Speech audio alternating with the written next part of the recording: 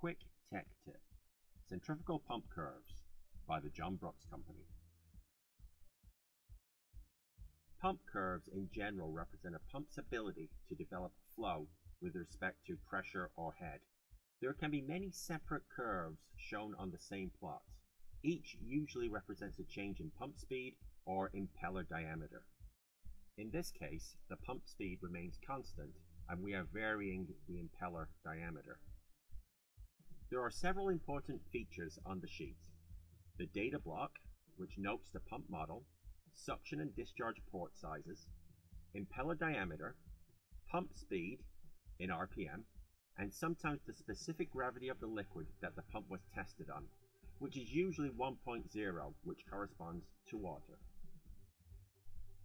Also shown on the curve is the recommended operating range, shutoff or deadhead, which is the pressure or head at zero pump flow, and runout, the maximum flow region of the curve. Other important information often shown is the power consumed, the efficiency, and the net positive suction head required by the pump, which we will cover in detail in a separate quick tech tip.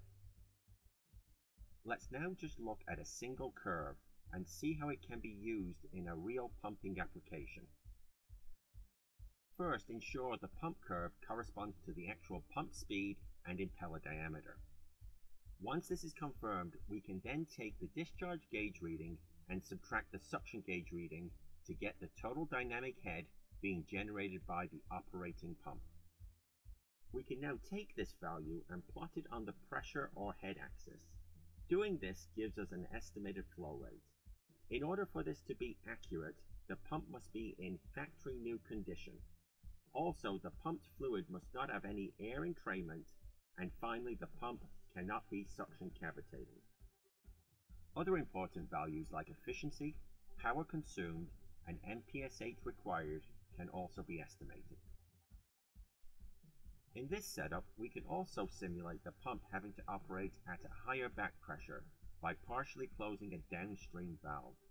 But we must be cautious that we do not increase the total dynamic head beyond the recommended operating region. Again, subtract the suction gauge from the discharge gauge and plot the value on the curve. A new flow rate along with efficiency, power consumed, and MPSH required can be estimated.